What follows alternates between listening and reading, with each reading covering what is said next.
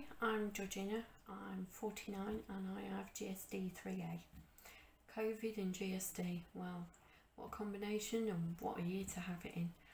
I live with my husband and my two teenage boys who have been an absolute godsend this year.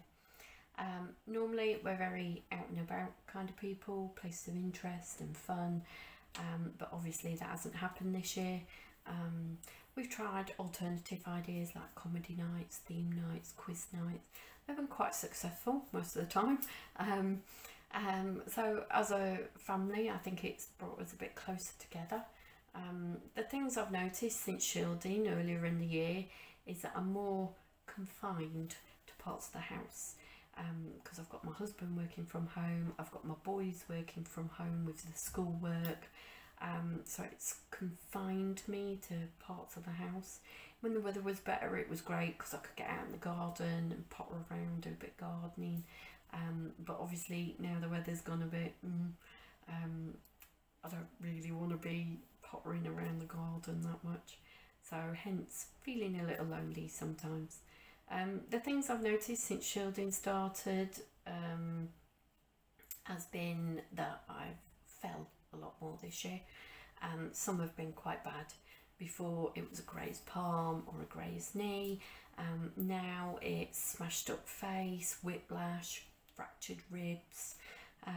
Yeah, my stairs feel like they're getting steeper and higher.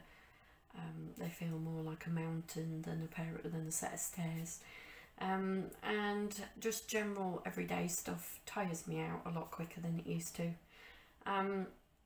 Because I'm not getting out and about as much, I've noticed that my muscle weakness has worsened a little.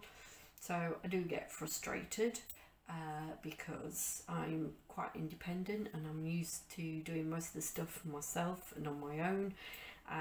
But now I have to plan ahead or wait for my boys or my husband to be about to ask them to help me to finish whatever it is I've started.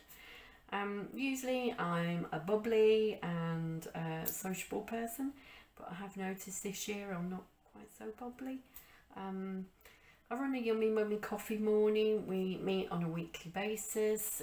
We normally do social gatherings as well, like evenings out and stuff like that. We've all kept in touch, but normally we're quite happy, put the worlds to rights and talk about problems that we're going through over a nice cuppa. I think that's happened twice this year due to COVID, so it's been a bit lonely in that way. I've missed them lots. They're a fabulous bunch of ladies, and we know no matter what we're all there for each other, which is great to know. Like everyone else, I've missed seeing my family, but being high risk, my family decided it was better not to jeopardise my health, plus my parents are quite elderly, so you know, keeping me safe.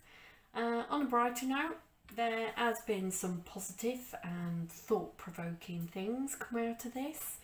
I've got better relationships with my neighbours, which is lovely.